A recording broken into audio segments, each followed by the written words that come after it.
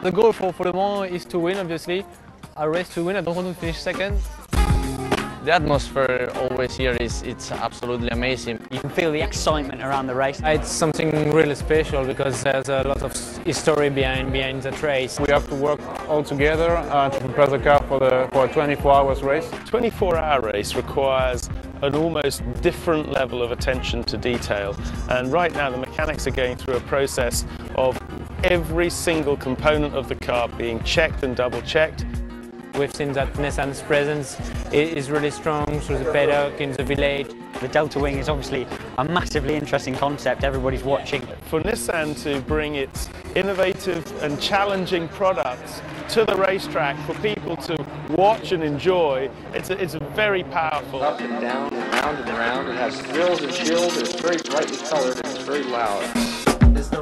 The spirit of Le Mans is something very special. You can feel it while you're driving the car, particularly at night.